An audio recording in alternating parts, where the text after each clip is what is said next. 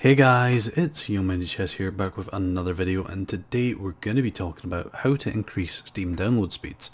Now if this video does help you out, a like would be much appreciated, and if you're new, think about subscribing.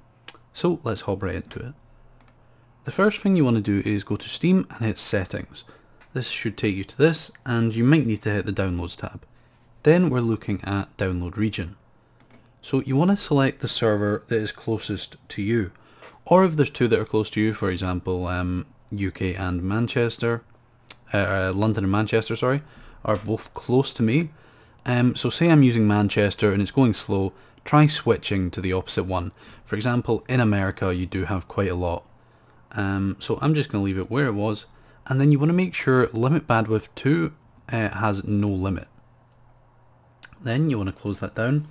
The next thing you want to do is go to Friends and Chat. And you want to make sure you're signed out of it. To do this, what you need to do is, let me just sign in. To do this, what you need to do is go here and just hit offline. This will make sure there's no interruptions from friend or chat.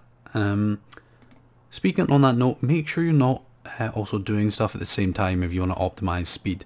So don't be watching YouTube videos, things like that. Obviously, if people in your house are doing things like that, you can't avoid it. But try and limit internet usage as much as possible. So the next thing we're going to do is increase the priority of Steam so it can go faster. So for this we're going to go to Task Manager. By doing that you just type Task Manager and that'll open this up. Then you want to hit Details. And then we're looking for steam.exe. Here it is here. Then you want to right click on it, set priority and click High. What this will do is it'll basically give more priority to Steam, and that should increase your download speeds. Now this is all the tips I have for this video.